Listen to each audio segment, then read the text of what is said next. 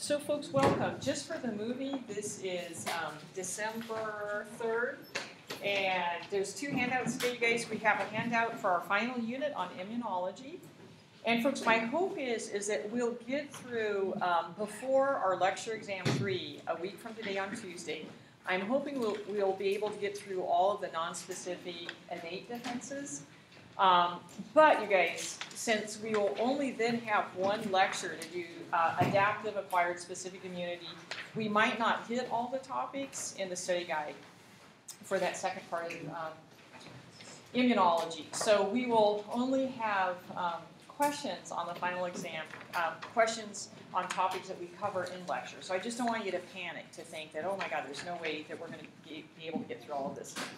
And then, you guys, the second handout is a really neat article on how the over cleanliness of our environment might actually contribute to some of the immune disorders that we see today, like hypersensitivity, autoimmune diseases. So again, this article, you guys, is just for your interest right now. If I will ask you anything on the final exam, I'll make sure that I announce it in lecture, or I'll post it on Canvas. And it would probably end up being bonus questions. Okay? All right. And then, folks, just another little tidbit on our lecture exam 3, which is, again, next Tuesday, you guys. It'll start at the very end of microbial genetics. It will start with horizontal gene transfer, a little bit on plasmids, a little bit on transposons, a little bit on antibiotic resistance. And then it goes into viruses, prions, medical micro, and again, it will also include the information on innate non-specific defenses, which we'll talk about today and on Thursday. If you'll see on Canvas, you guys, there's this great TED Talk, and it's entitled, How Sewage Saved My Husband's Life from a Superbug. And I was having trouble getting the link there, but if you just type in that title, and again, it's posted on Canvas, it's a really fascinating talk on how bacteriophage isolated from sewage was able to successfully treat a multiple antibiotic-resistant bacterium that was killing this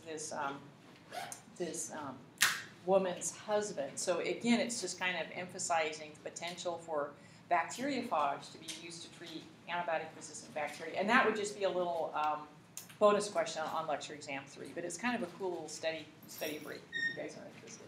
Okay. So then, folks, what we're going to do is finish up our medical microbiology unit. Last time we finished the first PowerPoint on virulence factors, what the microbes have to do to be able to invade, colonize, avoid the immune system, and then cause harm.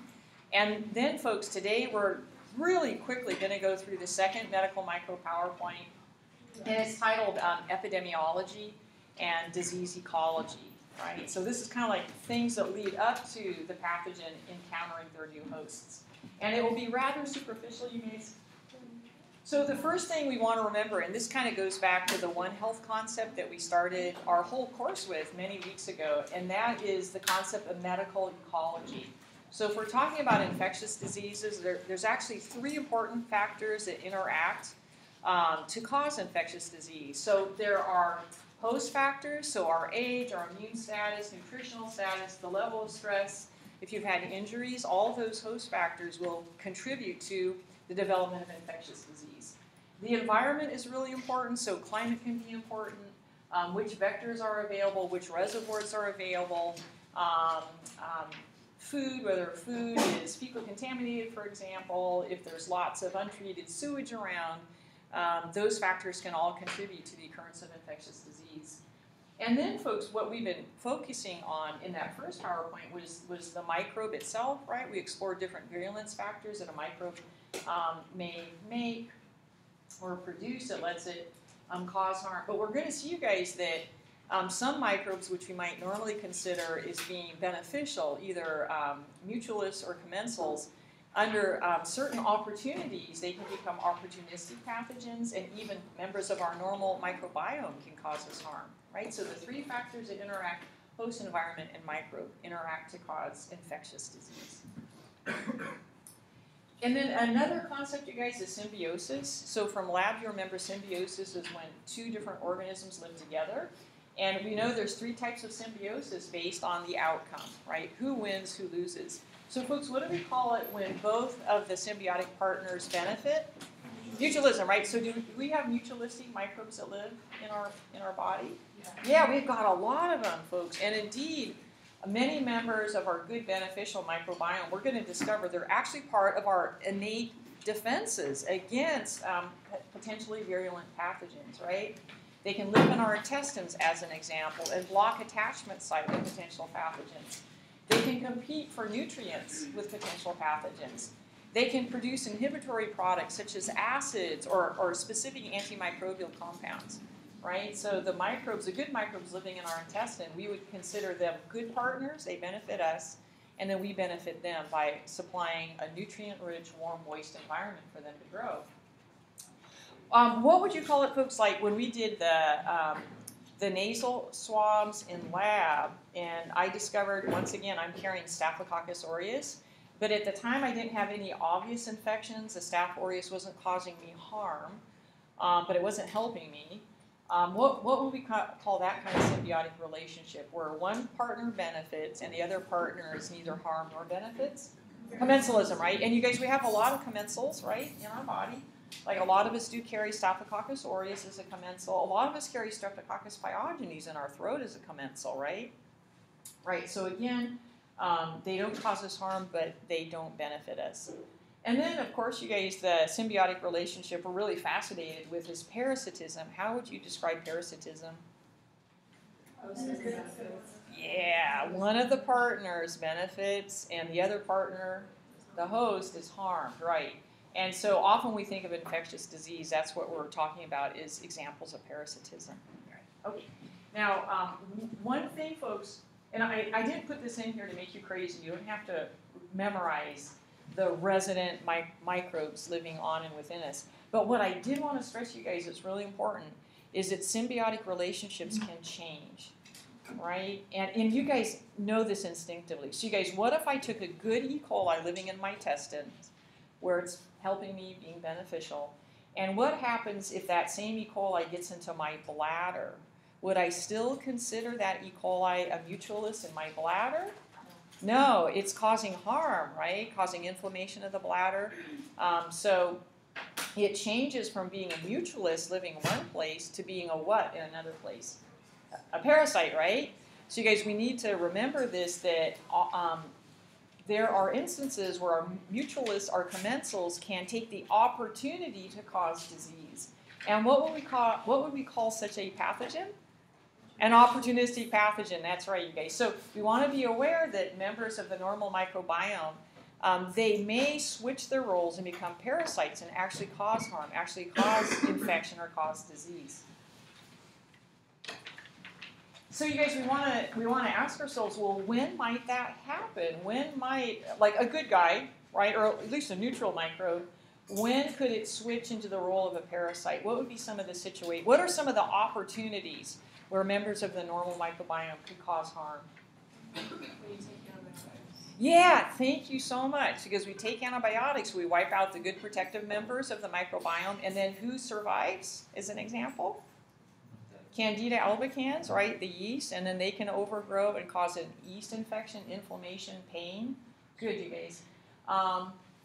What might be another opportunity where members of the normal microbiome might switch to becoming parasites, causing harm?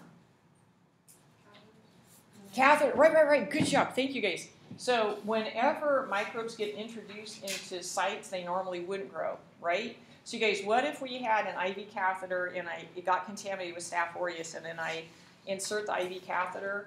Could the Staph aureus now start growing in my bloodstream potentially, right? Is that harmful? Yeah, that's not good. What about you guys, if, say, I'm in the hospital and I have to have surgery, so they insert a urinary catheter? Could some of the fecal bacteria, the E. coli, around the anal area, could it potentially contaminate the tip of the urinary catheter and then get inserted into the bladder where it starts growing? Yeah. So you guys, medical procedures where we're using these inanimate objects, often they end up introducing microbes into places they shouldn't be. So whenever we're doing medical procedures, right, we're always worried about that we're going to end up causing infection of our patients. Good, you guys. Folks, what if what if I have HIV and I progress to AIDS? Would that be an opportunity for maybe some members of my microbiome to cause serious harm? Right. So what about if I have an autoimmune disease and I'm on immunosuppressive drugs? Would that be an opportunity for maybe members? Yeah. So what if I'm a cancer patient and I'm undergoing chemo and radiation therapy? Would that suppress my normal defenses and permit then some members of my normal microbiome to cause harm? Yeah, right. If I'm diabetic, right, I have reduced blood flow. Again, that might be an opportunity for members of my normal microbiome that normally wouldn't cause me harm. They might be able to cause harm, right? So you guys remember that those symbiotic relationships, they're very fluid. They can change all the time. Yeah, good. Okay. Oh, sorry, you guys, one more thing, because we're going to be talking about this. What if I have like a cut or a burn to skin or mucous membranes? Would that be an opportunity for microbes to cause harm that normally wouldn't cause harm? Yeah. So any kind of injury, right? Anything that breaks the skin or mucous membranes will provide an opportunity for members of the normal microbiome to gain access to places they shouldn't be growing and cause harm. Good job, you guys. All right. So, folks, you'll recall in the first PowerPoint where we were talking about virulence factors, substances, structure that microbes make to attach to us, to colonize us, to evade, avoid the immune system, and then cause harm. We call those virulence factors. And we had titled that PowerPoint, you guys, How to Be a Good Pathogen, right? Well, what we want to do now is back up a couple of steps and ask, well, what else do you have to be if you're going to be a good pathogen, right? What do you have to do before you reach your new host? So what we want to do then is just really briefly, you guys, talk about reservoirs and transmission, right? Where's the pathogen living, before it reaches the new host? How does it get to the new host, okay? And folks, on the medical micro supplemental notes, which are posted on Canvas, you guys, there are some, on page 3, there's some little brief supplemental notes on reservoirs and transmission. So that might just be a little bit helpful for that. Okay. So you guys, if we're going to be a good pathogen, then, let me see. We have to maintain what's called a reservoir. And if you think of a reservoir of water, folks, it's a supply of water, right? So think of a reservoir of pathogens is a source of pathogens. Okay. And so, folks, we think of reservoirs as 3 different types of reservoirs. Can you help me out, you guys? What are the 3 reservoirs of pathogens? Humans. Good. Humans, okay. Animals. Yeah, good. Non-human animals? Non-human animals. Oh my gosh, you guys. Okay, we're going to get through this. And what's the last one? Environment. Good, okay. And folks, an important vocabulary term that I think you guys might know already, what do we call infectious diseases of humans in which there's a non-human animal reservoir? What do we call those? There's a fancy name. Zoonoses, good. Yeah, zoonoses. Zoonosis is singular, zoonoses is plural. And if it was a short answer, guys, I don't care if you use the singular or the plural. Okay, good. So you guys, I think I've got some additional slides so that we'll just give a few examples of these reservoirs. So folks, of great interest to people that study infectious diseases are zoonoses, for it's believed that in the future, most of our new emerging infectious diseases, and always these initials, you guys, EIDs, emerging infectious diseases of humans, it's believed that in the future, most of these will be zoonoses. And the reason is, as our population continues to grow, we're invading more and more natural habitats, maybe where people normally wouldn't live. And so we're invading those spaces, we're coming into closer and closer contact with animals. And when we come into close contact with animals, pathogens of animals or microbes of animals can jump into humans, right? So this is an older example, folks, but we believe the origin of the human immunodeficiency virus, HIV, it initially was what was called a simian immunodeficiency virus, a non-human primate. It was originally like an animal immunodeficiency virus, but that humans came in contact, it possibly because In many parts of the world, monkeys are used as food, right? Just like my family would go deer hunting and use a deer as food, right? There's areas where monkeys are used as food. And so it's possible that in the butchering process, right, the blood from the monkey with the SIV maybe got through a cut into the blood of the hunter, right? And remember, those doggone RNA viruses with such high mutation rates, right? Eventually that SIV was able to adapt to humans. And now, you guys, we consider HIV a human pathogen, right? But it originated as a zoonotic virus, right? And again, you guys, this is why people are so interested in zoonoses, because it's thought that a lot of the new diseases of humans will be, at least will start out as zoonoses. Yeah, Crystal. What did you say SIV stood for? Simian immunodeficiency virus.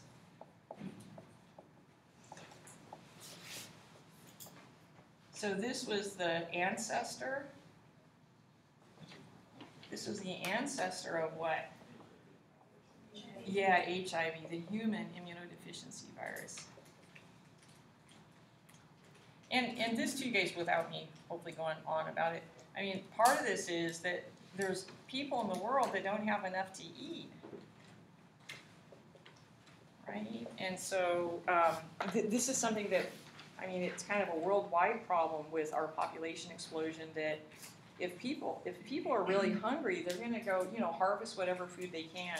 And the more pressure we put on the wild animals, right, the more contact people have with the wild animals, the greater is the chance that we'll have an animal microbe pathogen jump into a human, and then voila, we have a brand new infectious disease. So you guys, these are the hantavirus, plague, and rabies. These are all zoonotic pathogens that we have here in California. Hantavirus can cause a potentially fatal respiratory tract infection. Bubonic plague, we know you guys can kill. We often get infected through the bites of fleas that have fed on infected, maybe small mammals or rodents. That little guy, you guys, is a prairie dog. We don't have it here in California, but prairie dogs are good reservoirs for bubonic plague. Monkeypox, we aren't going to worry about, you guys. Rabies, probably most of you as kids were taught by your parents that if you see like a nighttime animal out in the daytime, like, a bat maybe or a raccoon, and they're acting sick, you're probably taught don't touch it, right, because it could have rabies. We know that that dogs can carry the rabies virus, and if we're bitten by those animals, then we can contract the rabies virus. So rabies is a perfect example of a zoonotic pathogen.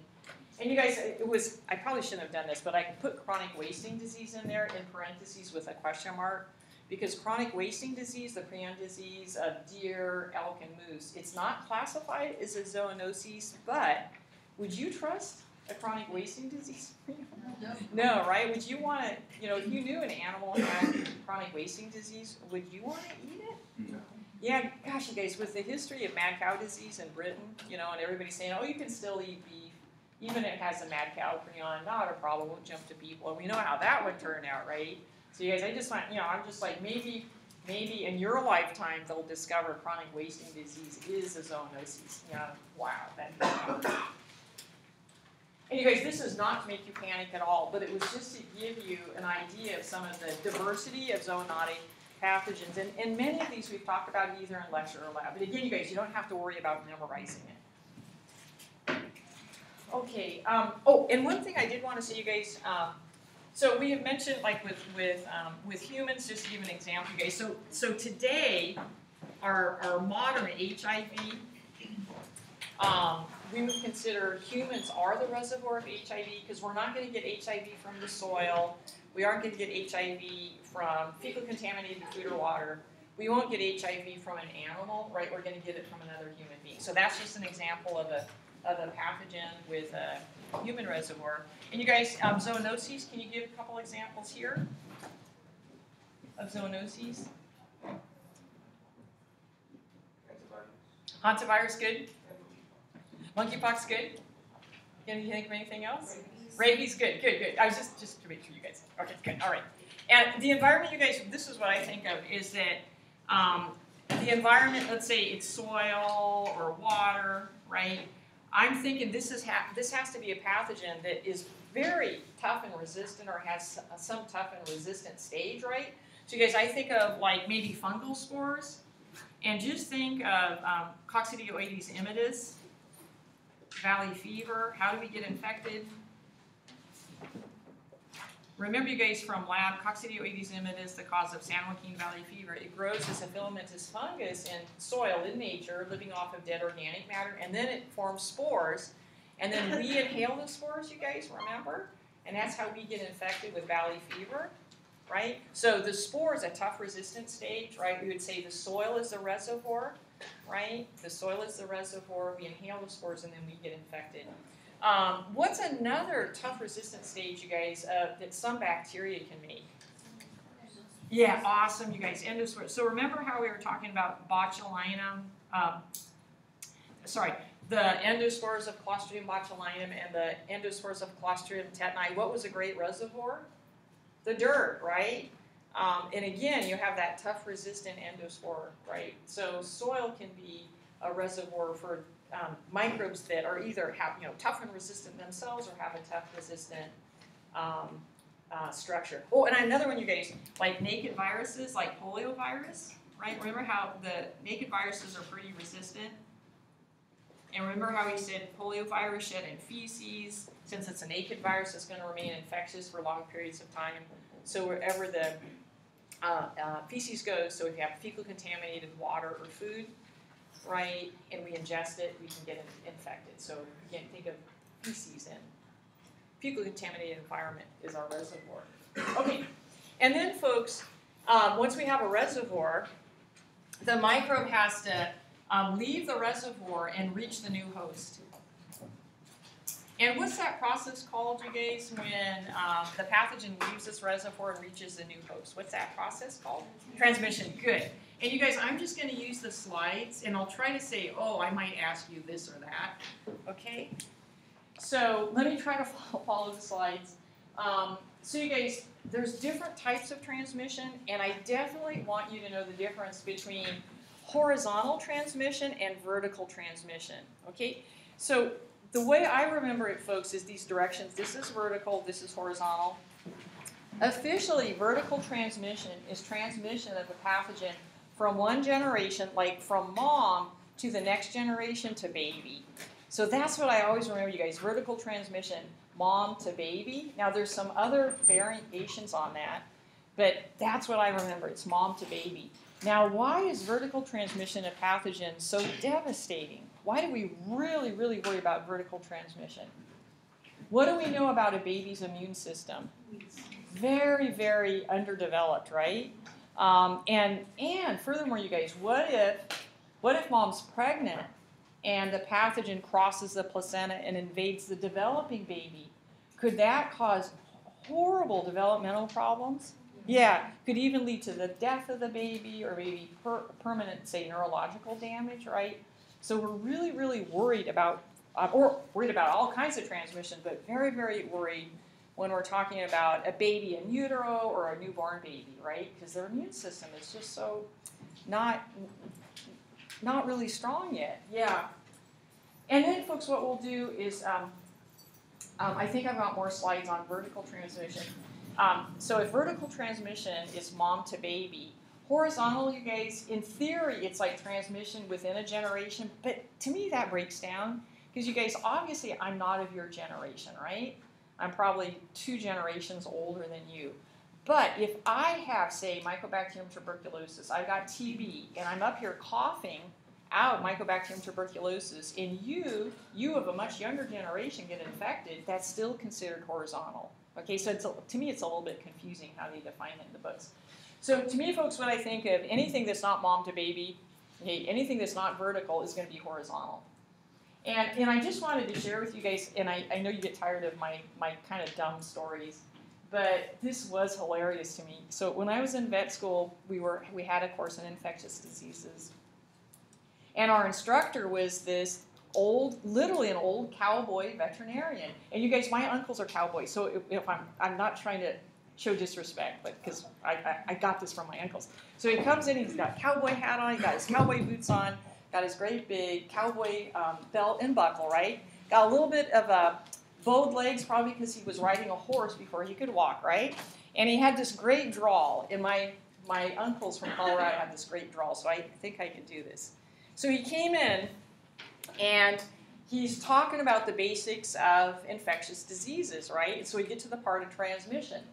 And so he goes, now, class, we need to remember the F's of transmission.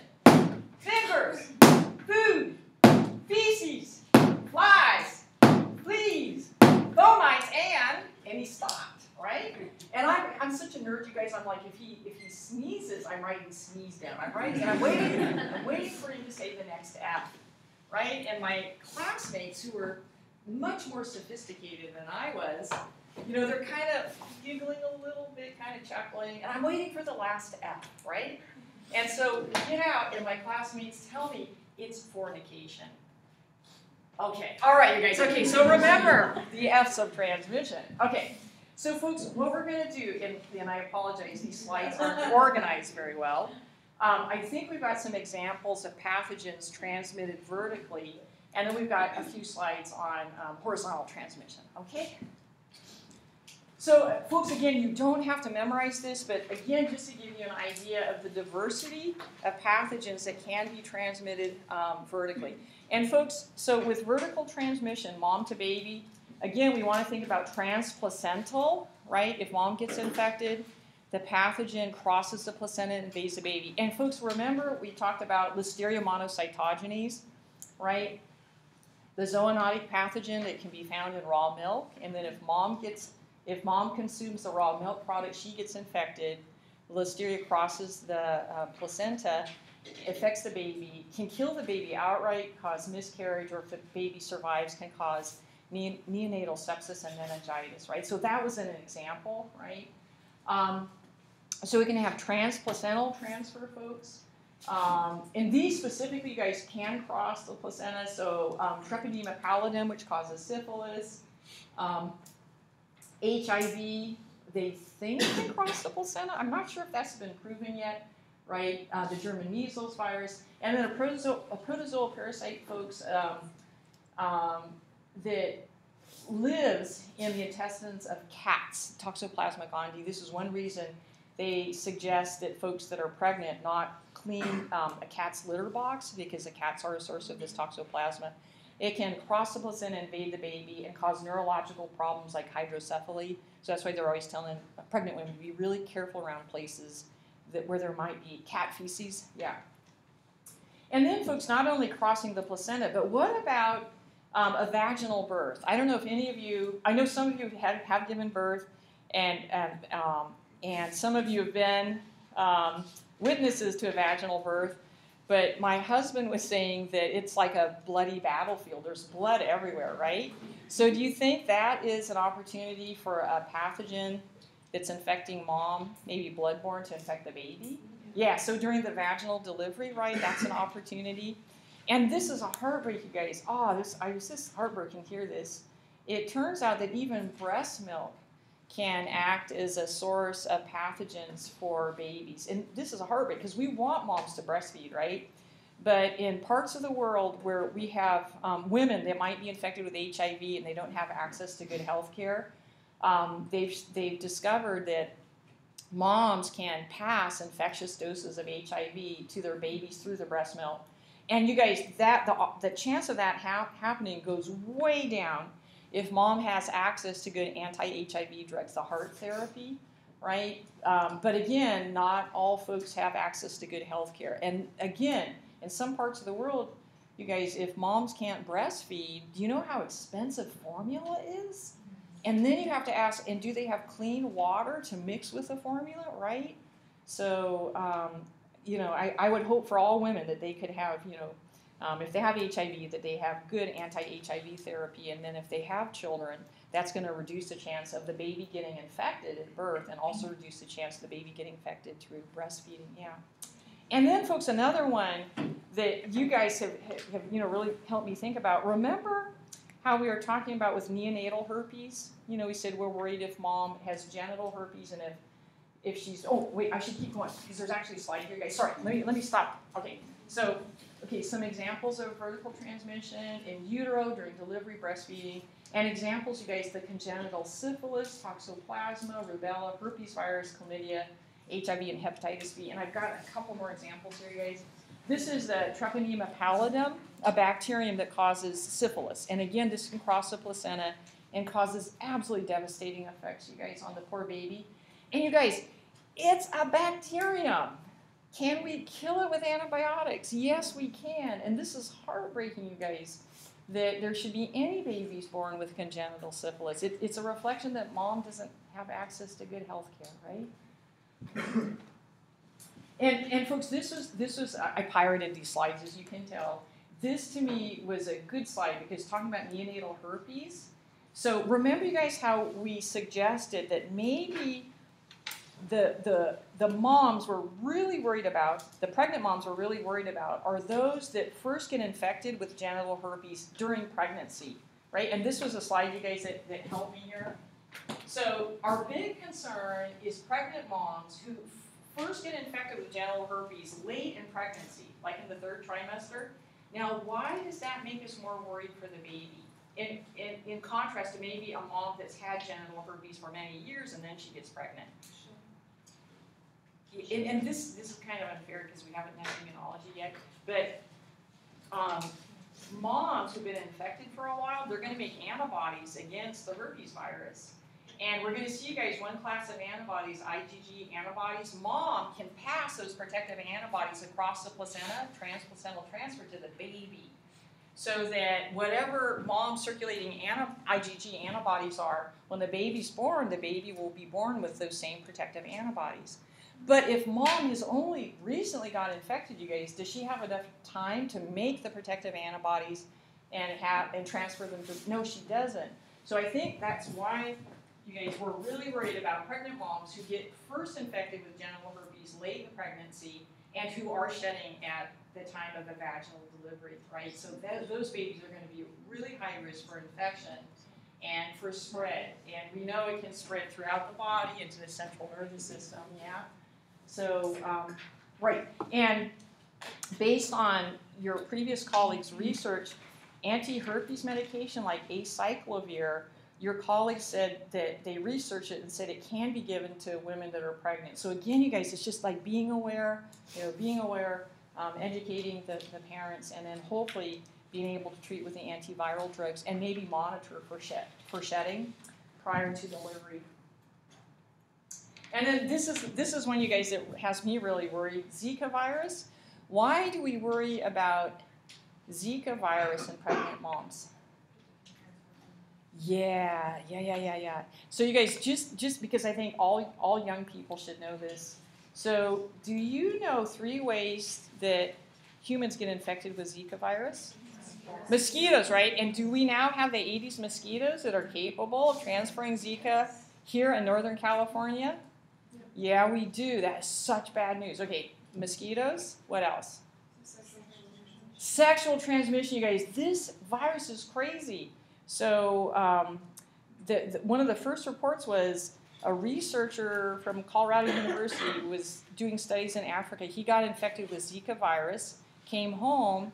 He was married. He had intercourse with his wife, and his wife got infected. No Aedes mosquitoes, it was sexual transmission. And for a long time people were saying, you're crazy, but they've shown that now, right? So if a man gets infected and is intimate, he can transfer the Zika virus to his partner, yeah. And you guys, why are we really worried about it? What's the 3rd way? Transplacental transfer, right? So if mom's pregnant, then the virus crosses the placenta, and for some reason, you guys, the virus loves the baby's developing neurons, invades them, right? And as a result, the nervous system of the baby doesn't develop properly. And in extreme cases, you guys, when the baby's born, what's going to be unusual about their head? Really small, right? Because the brain hasn't developed fully, right? And sadly, they've done studies where babies who are born to moms that got infected with Zika during pregnancy, even in the babies that have a normal circumference of the head, suggesting the brain developed normally, when they do studies following up on the babies, a lot of those babies still have neurological problems, right? So, and this is where I do my soapbox. Guys, Zika virus belongs to the same virus family as yellow fever virus, and we have a yellow fever vaccine. And it's like, we need a Zika virus vaccine, right? Because this is devastating to these poor babies. Okay, so just examples, you guys, what kind of transfer is that? Mom to baby, what kind of transfer is that? Vertical, right, good, okay. And then you guys with horizontal transmission, I mean, we could have a whole 3-4 hours on horizontal transmission. And the thing is, I don't want you guys to spend a lot of time on this. I think a lot of this is intuitive. But you guys, what we can do is, let me see if I've got a reference for you here in your in the handout. So you guys, on page 3, on transmission, right? There's vertical, and then the rest of this, you guys, sorry, 2, 3, and 4. I should have labeled that as horizontal. Okay. So you guys, let me just see if I can point out to you what I'd like you to know for the lecture exam 3. Okay, so you guys, so with horizontal, there's 3 basic groups of transmission: contact, vehicle, and vector transmission. Let's do the easiest first. So you guys know about vector transmission, right? Arthropod vectors. And folks, I wouldn't ask this on the exam, but you might see when people are talking about arthropod vectors, 2 different types: mechanical arthropod vectors and biological vectors. So mechanical vectors are, mechanical arthropod vectors are arthropods like flies and cockroaches who become contaminated on the outside of their bodies with a pathogen, and usually it's from walking on what? Feces, right? So like, let's say you're out in a picnic, you know, and you're by a cow pasture, and the flies are flying and stepping all over the cow feces, and then they fly over and walk on your potato salad, right? So they're just passively transferring the pathogen to your food. And the same thing, you guys, with cockroaches. I didn't realize this, but cockroaches are notorious for being what we call mechanical vectors. And indeed, you guys, I think it was last semester, we were in lab, and a person shrieked because this cockroach little head was poking out of the gas outlets. I mean, it's, oh my God, you know? So anyway, we captured the cockroach and put it on an auger plate and just left it overnight. And then we incubated, we put the cockroach outside, and then we incubated the plate. And it was phenomenal, you guys. The next day, after incubation, you could see exactly where the cockroach had walked and what was in the cockroach footprints. All the bacterial colonies. Like, wow, that was a powerful demonstration of a mechanical vector, right? So if the cockroaches were crawling over feces, and it could be animal feces, like mouse or rat feces, you know, whatever, and then they come and they walk on your food, that's a great way to transfer pathogens. Biological vectors, you guys, is what we studied in lab. So biological vectors are arthropod vectors in which the pathogen either grows and replicates or undergoes some kind of development. So the vector actually becomes important in the replication or development of the pathogen. And some examples, you guys, like Borrelia burgdorferi, which is tick-borne. Which disease does Borrelia burgdorferi cause here in California? Lyme disease, good. Fleas, and if I say fleas in California, what do you think of? Bubonic plague, good, you guys. Let me see here, what else could we do? The trypanosomes, Trypanosoma brucei, just some examples, where the arthropod is the biological vector. The pathogens either replicate and or undergo development within the pathogen. Yeah, so those guys you're probably familiar with. And you guys, we're kind of going from the bottom up. Vehicle transmission, you guys, is like airborne. So remember the Coccidioides immitis, the fungal spores, right? The air can blow them from many, many miles, right? We can inhale them. Waterborne, you guys, again, I'm always focused on feces, but I think of fecal-contaminated streams, drinking water, swimming pools. Foodborne, again, I think of feces, you know, fecal contamination of food, but also, you guys, like seafood. Some seafood can become contaminated with, for example, Vibrio cholera, the pathogen that causes cholera. And foodborne, I also think, you guys, of like beef. be from a BSE infected cow or steer, right? So the beef, then the food becomes the source of the pathogens. Yeah. Can you explain biological transmission? Oh, okay. So biological means that the pathogen replicates inside of the vector or undergoes some type of development inside the vector. Yeah. So on mechanical, it's just like in mechanical, maybe an easier way to say mechanical. In mechanical, the vector isn't ingesting the pathogen.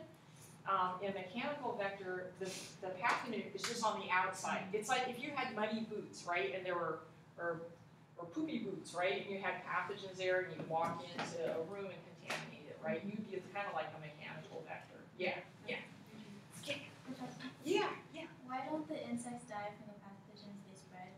Oh, that's a really good point. It depends on the vector. So, for example, you guys, and you're going to love this, like with the fleas and bubonic plague, I might have told you this already, but it's so delicious I have to tell you again. So what happens is when the fleas feed, say, on a rodent that has Yersinia pestis in the bloodstream, so the fleas are sucking up the blood, and what happens is Yersinia pestis, the bacteria, they start replicating in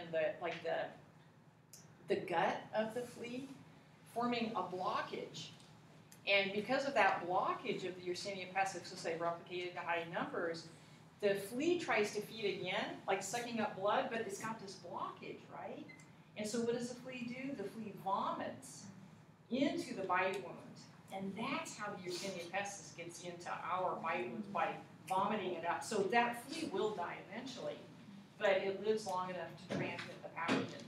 Then there's other pathogens, and I'm sorry guys, I go off on this, that have co-evolved with their vectors for such a long time, like with malaria, Plasmodium, and Anopheles mosquitoes. They co-evolved with mosquitoes for so long. As far as I know, the Plasmodium doesn't shorten the life of the Anopheles mosquitoes. Yeah, so in some cases, eventually, the pathogen will kill the vector, but not before the vector has done what? Pass it on to a new host, right? And that's all the pathogen cares about, right? Yeah, good questions, you guys. All right, and then, folks, contact transmission. Direct and indirect. So folks, how should I see? What would be a great example of this? Let's say, influenza. Let's do influenza, you guys. Okay, influenza, envelope, RNA virus, right? Since its envelope, is it going to remain infectious once it's out of the host and it dries up? No, right? So usually with influenza, you guys, if I have influenza right now, do I have to usually be pretty close to you and sneezing and coughing in your face, right? Because this is a delicate little envelope virus. It can't remain in the environment very long, right? So we could say that's contact. And I think they say within 3 feet, you guys, if I'm coughing and sneezing. Or you guys, what if I'm like, oh, phew, right? And then, oh, Jessica, let me shake your hand, right? And then you get contaminated, you wipe your eyes or whatever, right? The perfect thing of contact, you guys, is sexual contact. And if you think about it, folks, the pathogens that are sexually transmitted, these are wussy pathogens, meaning they're not very resistant, right?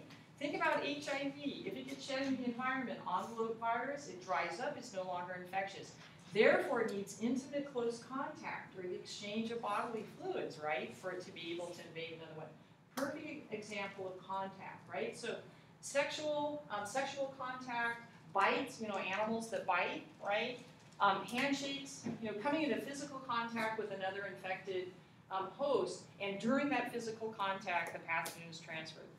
Think of that as contact, right? In contrast, folks, indirect transmission is when the original infected host is no longer present.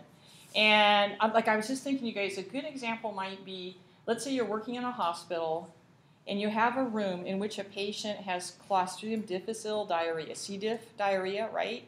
And they've shown that in those patients' rooms, the floor is contaminated with the C. diff endospores, right? So let's say that patient, eventually maybe they get better and you send them home, but what remains behind in the C. diff endospores, right? And now you bring in a brand new patient, maybe a surgical patient, right? And you have them stay in that room, and then they ingest the endospores, right? And they get infected. So in that case, you guys, was the infected host present when the pathogen was transferred to the new host? No, so we would call that indirect, right? Probably a better example, you guys, of indirect is what we call fomites, and that might be a vocabulary term you see on the exam. So you guys, fomites are inanimate objects that get contaminated with pathogens. And then when a new host comes along and uses that contaminated fomite, then the new host gets contaminated, right? So again, indirect. The original infected host is not physically present when the pathogen is transferred to a new host. And I think, you guys, I think I've got a slide on this. So you guys, so for indirect, like contaminated drinking glasses, toothbrushes, toys, punctures, I think of like a nail. You guys remember the Clostridium tetani endospores on a nail? You step on the nail, well, the nail becomes the fomite, right? Droplets from sneezing and coughing within 1 meter, right? I always thought that was direct. Okay, let me see what we got for you guys. So fomites, probably an example, you guys, of really serious fomites would be folks that are using unsterile hypodermic syringes and needles, folks that are doing IV drugs and don't have access to clean needles. And we know that not only can those needles and syringes, those fomites, be contaminated with bloodborne pathogens like HIV, hepatitis B, hepatitis C. Remember, you guys, when we were talking about wound botulism and tetanus, right? And we were saying, watch out for the members of our community that are IV drug users and don't have access to clean needles and syringes, because what are they at risk of suffering from? Literally using dirty needles. The wound botulism, right, and tetanus, right? Yeah. So that would be another soapbox for me to go off on, but anyway, it would sure help if everybody had access to clean needles and syringes, but that's all I'm going to say about that. Okay. And historically, you guys, there have been horror stories of fomites like blankets that were used by smallpox victims being gifted to the indigenous people of North America. Transmitted smallpox wiped out so many of our indigenous peoples. Yeah. Okay, so fomites, you guys, what is a fomite? Awesome. Inanimate object contaminated with pathogens, right? And so the fomite, when it's used by a new host, the pathogen is transferred to the new host. Yeah. Good job, you guys. Okay, and this arthropod vectors, you guys, again, you don't have to memorize this. It was just giving you examples, and we've had those labs on the arthropod vectors, so I think you guys are pretty confident with those. And folks, this healthcare-associated infection, I did throw one question on lecture exam 3 on these healthcare-associated infections, HAIs. Excuse me. In the old days, you guys, we would call them nosocomial infections, meaning hospital-acquired. But now they've kind of broadened the term to healthcare-associated infections because there's so many healthcare settings where we could become infected with a pathogen through some procedure. So it would include dental offices, doctor's offices, any place where you could pick up a pathogen that you didn't come into the office with. So, and then folks, for these healthcare-associated infections, what I would do on the lecture exam is ask you which factors contribute to these healthcare-associated infections. Why are we so worried about them? So you guys, on page 2, about halfway down, it says in bold, what are factors contributing to HAIs? So, and again, you guys, it's kind of like the perfect storm. So let's presume it's a hospital. And you guys, why are your patients in the hospital? They're sick, right? They're hurt, right? They have injuries, maybe broken skin, mucous membranes. They could be in there for surgery, right? And again, you guys, we're going to break the skin, our primary defense. So remember your host population in the hospital, right? They're at higher risk. Usually their normal defenses are lowered, right? So they're the perfect host for opportunistic pathogens. And then furthermore, you guys, what do you do in healthcare settings? What do you do in hospitals? What do you do in a dental clinic? Are you using lots of inanimate objects on your patients? Inserting, poking, prodding, puncturing, cutting, right? So we have all these wonderful fomites that can get contaminated with pathogens and get introduced into areas they shouldn't be, right? And they can start growing. And then, folks, chain of transmission.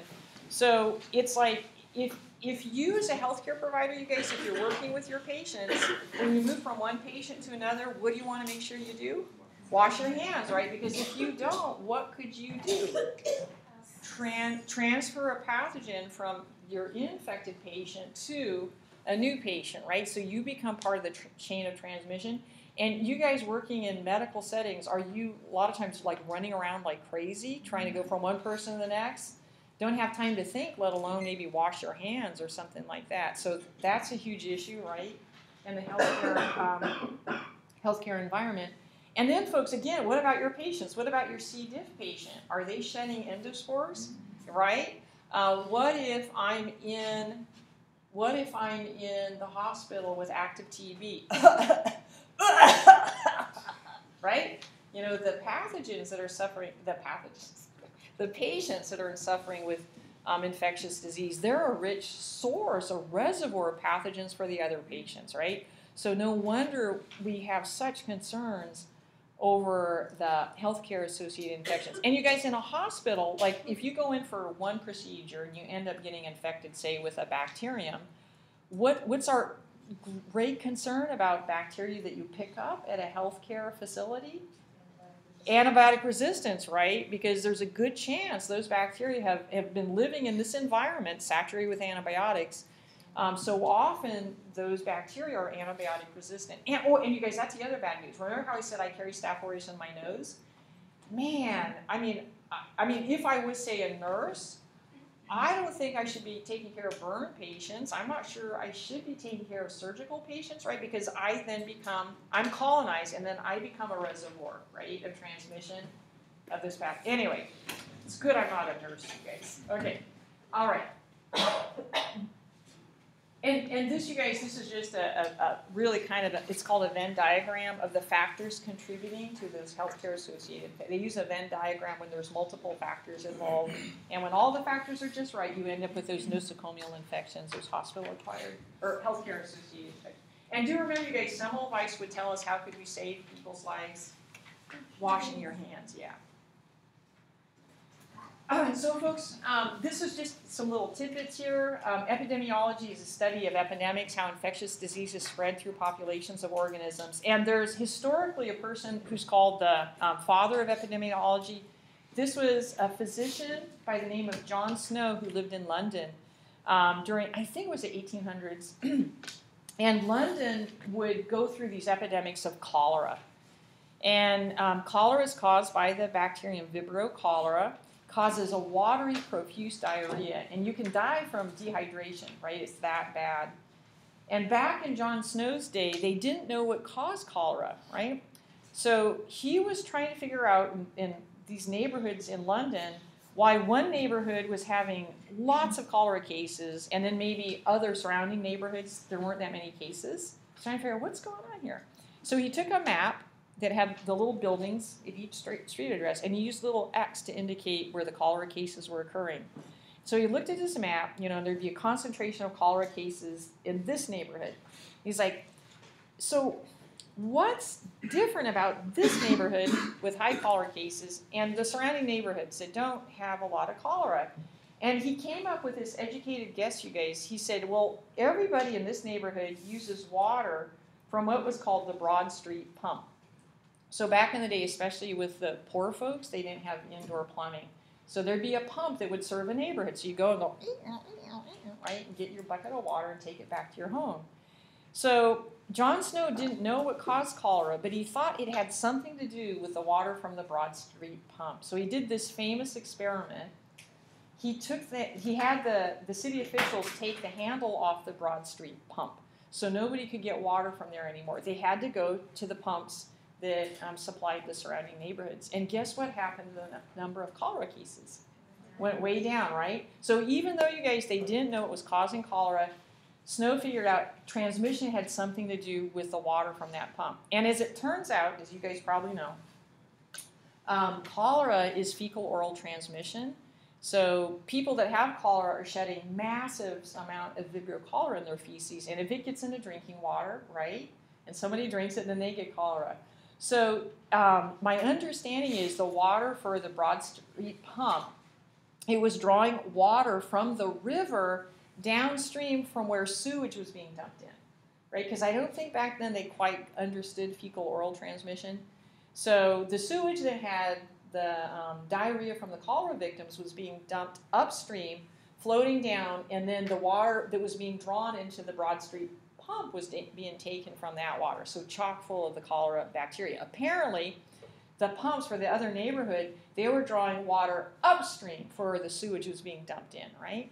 So again, you guys, even though John Snow didn't know it was a bacterium, he knew it had to do with water, and by stopping access to that contaminated water, he was able to stop the cholera outbreak. And that's what epidemiology is all about, trying to figure out reservoirs, transmission,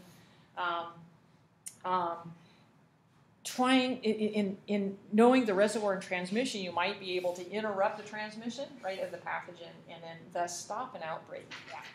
So he is called the father of epidemiology. He's not the Game of Thrones Jon Snow. Okay. And you guys, we already did EIDs. What are EIDs? Emerging infectious diseases, and we think most of them in the future will be what? Zoonoses. Yeah, good job, you guys. Right. Okay, that is that, you guys. So, folks, I know that was really fast, but do you have any questions on this last little part on reservoirs and transmission? It's not as dense as the virulence factors one. That's why I wanted to do virulence factors first and do this second, right? Okay.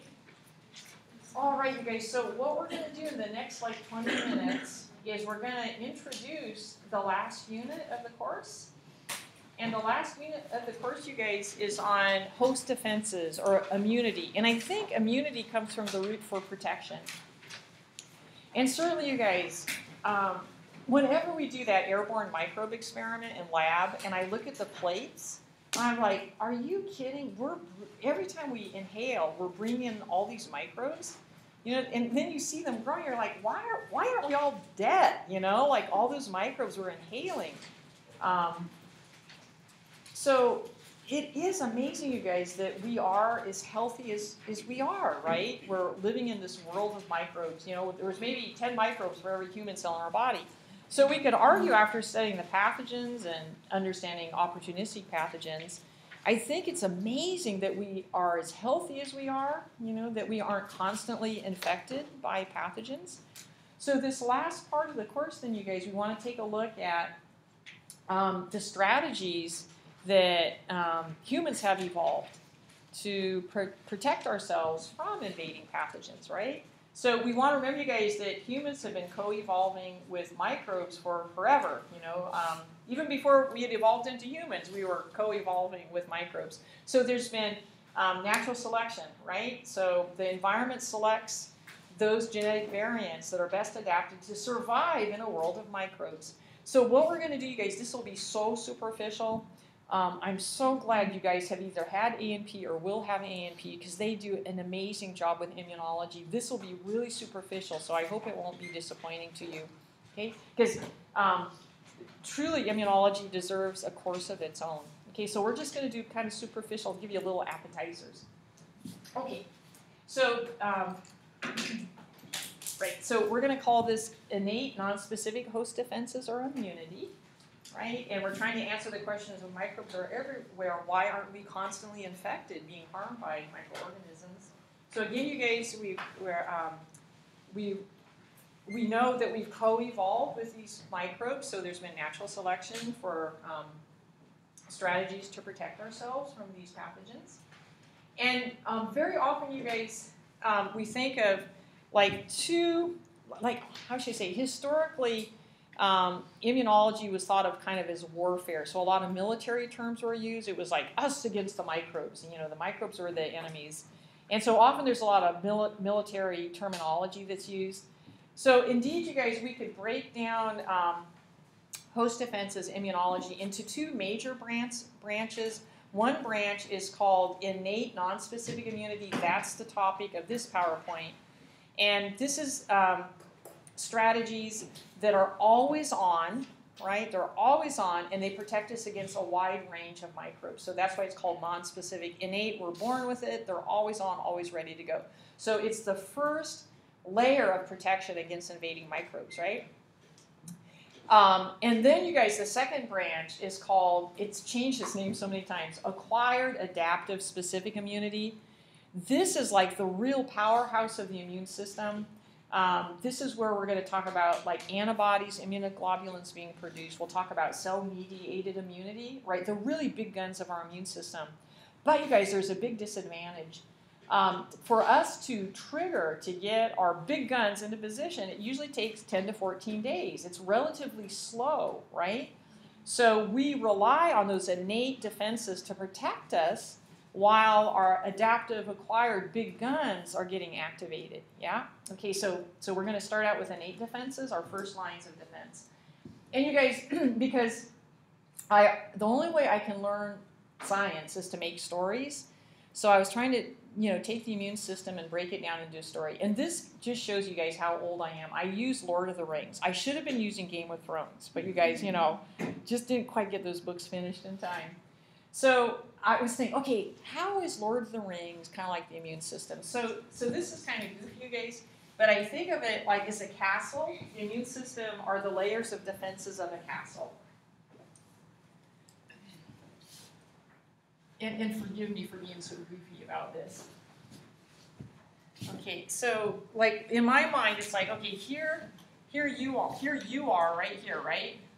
Here you are, and you're being attacked by the auric pathogens, right? So here are the microbial pathogens are attacking. They want to invade you and cause harm.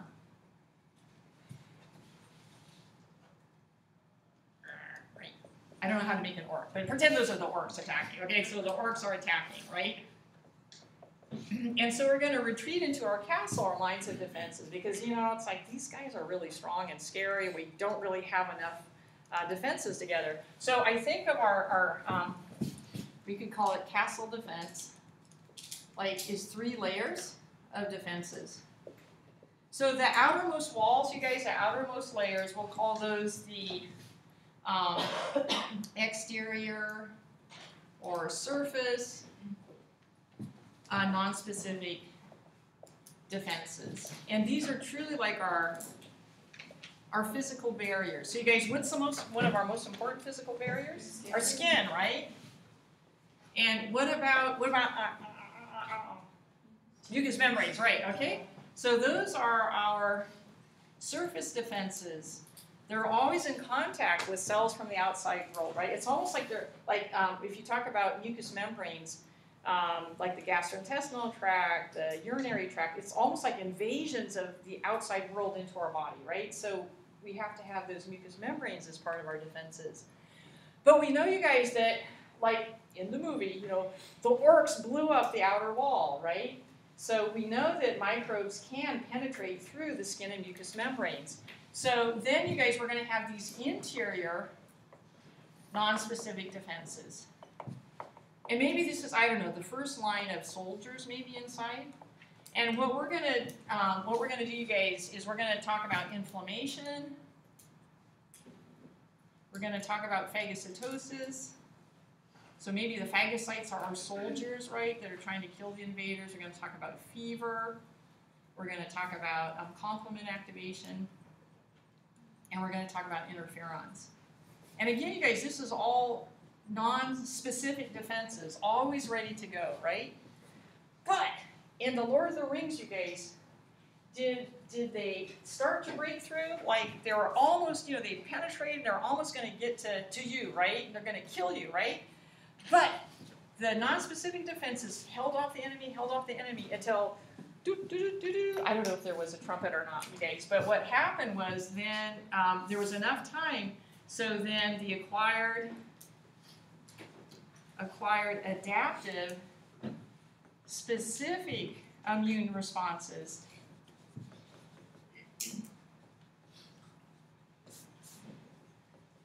had enough time to be activated. And you guys, we're going to talk about humoral immunity And this is the protection provided by antibodies or immunoglobulins and cell-mediated immunity. And so it's like, well, what do these represent in our great battle there? So maybe these were, cell-mediated immunity.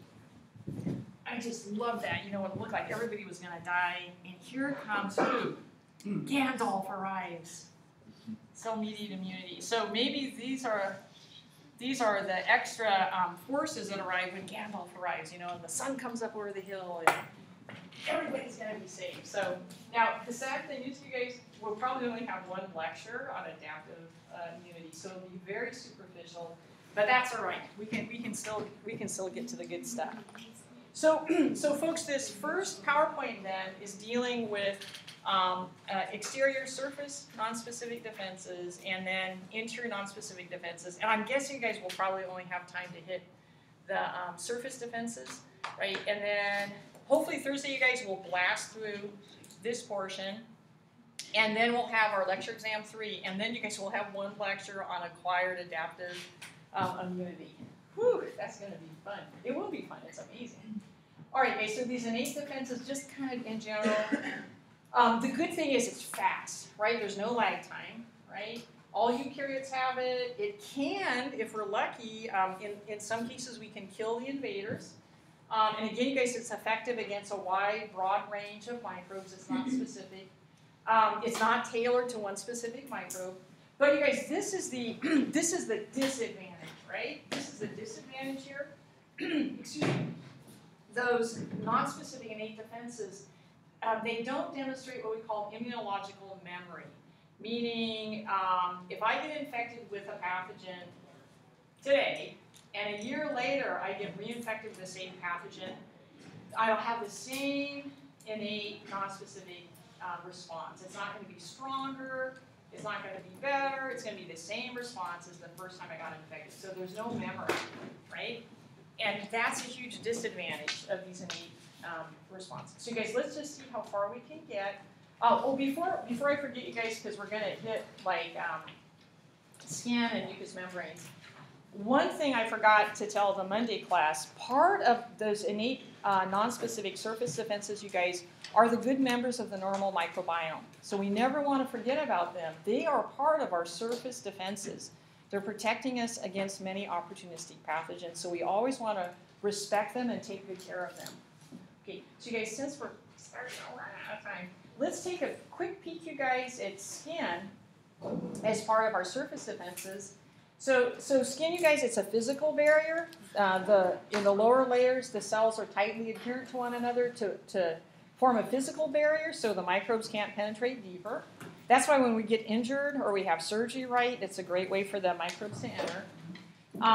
Healthy skin, you guys, it should be dry. And the reason that's good is that a lot of microbes need water, right? So if our skin's dry, that will inhibit the growth of some microbes.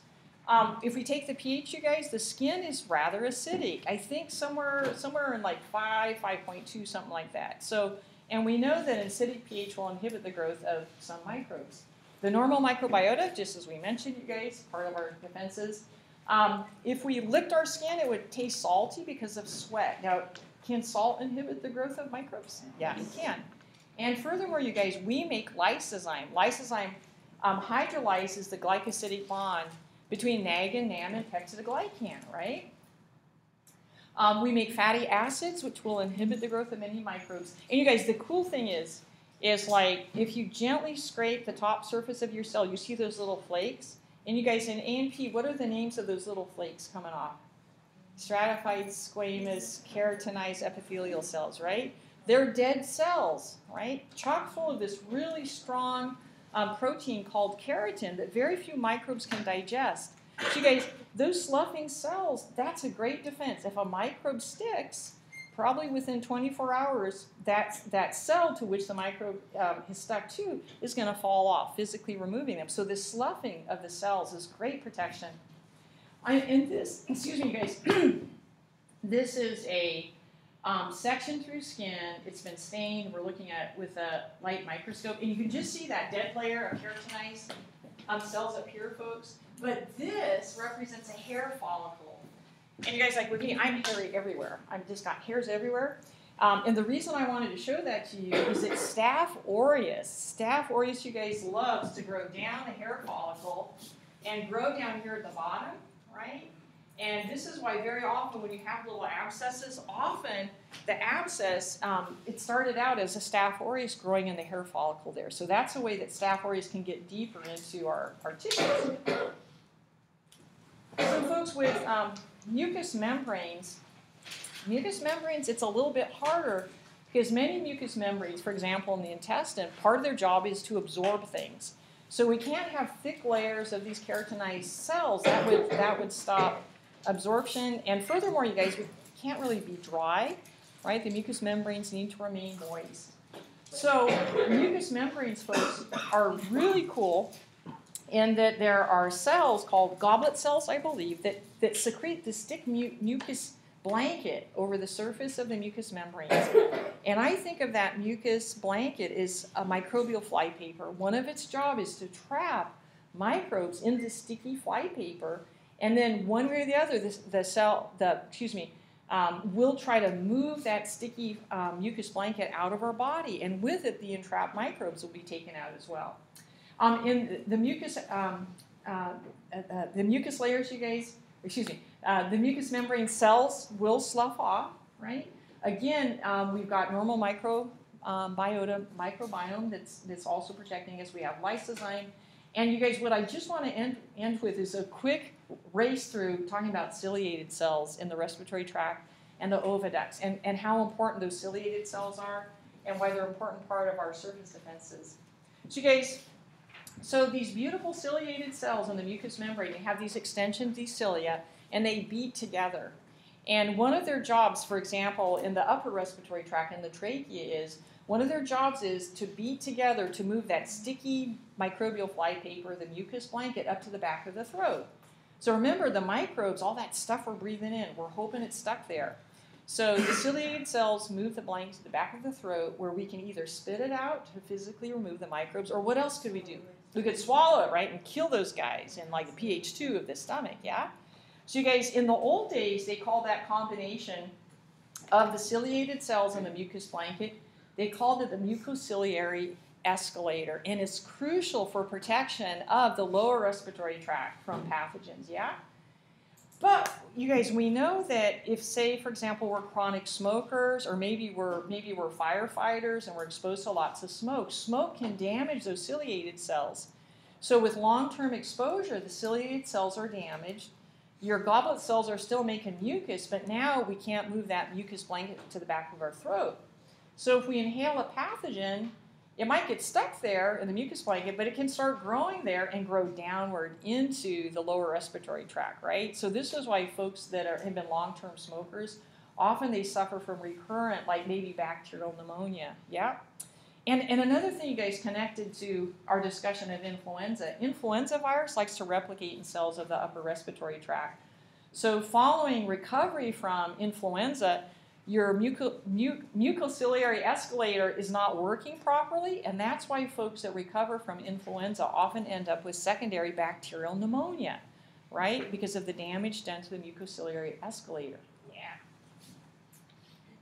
Okay. Oh, isn't that gorgeous, you guys? The ciliated cell. Oh, your bodies are just amazing. And then, you guys, just in 2 minutes, another place that we have ciliated cells is in the female reproductive tract, and the oviducts or fallopian tubes. And their job is twofold. One is for immunology, for surface defenses. Those ciliated cells, you guys, in the fallopian tubes or oviducts, they're going to beat to move the mucus blanket down towards the uterus, where any pathogens will be then removed through exit through the cervix and the vagina. But also, you guys, those ciliated cells are so important when a woman is ovulating, when she releases an egg. Human eggs don't have cilia or flagella. They're non-motile. They're just like, now what do I do, right? And we know, folks, that when the egg, the ovum, is released from the ovary, it has to make its way through the fallopian tubes, oviducts, to the uterus, right? Well, that's the second function of the ciliated cells. They create currents that passively draw the egg through the oviduct into the uterus. Well, you're like, well, yeah, who cares? The problem is, folks, if we have sexually transmitted infections, with Neisseria gonorrhea or chlamydia, these are 2 bacterial pathogens. We can kill them with antibiotics, you guys, if we know we're infected, right? But if women experience long-term chronic infections with those, one or the other or both of those pathogens, they cause damage to the ciliated cells in the oviducts.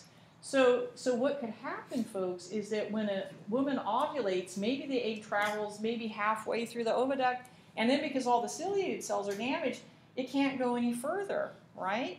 And what if the woman is inseminated? What do human sperm have? Flagella. You see those videos, you guys, how fast? So all the sperm are racing, trying to find the egg, right? And if they find the egg stuck in the oviduct, will they still fertilize?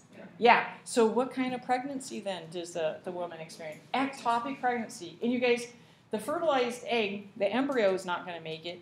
And that can also be life-threatening for the mom, right? If the oviduct ruptures, right? So that's a bad consequence, you guys, of chronic infections with Neisseria gonorrhea and chlamydia. And then furthermore, you guys, it ends up, the woman can end up with pelvic inflammatory disease, PID, an infection of the uterus, oviducts, and you guys, to me, it seems to me like that infection could extend out into the peritoneal cavity, and often those are very serious infections. They sometimes require hospitalization with hardcore IV drugs, yeah? And in some cases, folks, if the damage is, long term, the woman might eventually not be able to conceive, right? So that can be a big heartbreak too. So this is why you guys, men and women, right, we want to make sure that, especially if you're sexually active, that you're getting those checkups, right, to make sure if you're infected with Neisseria gonorrhea or chlamydia, give you the antibiotics and, clear it up, and we won't have any of those long-term consequences. Okay, so you guys, thanks so much. I'll see part of you at 1. And you guys, what we'll do on Thursday is we'll try to get through the interior non-specific defenses. Okay? So you guys take good care.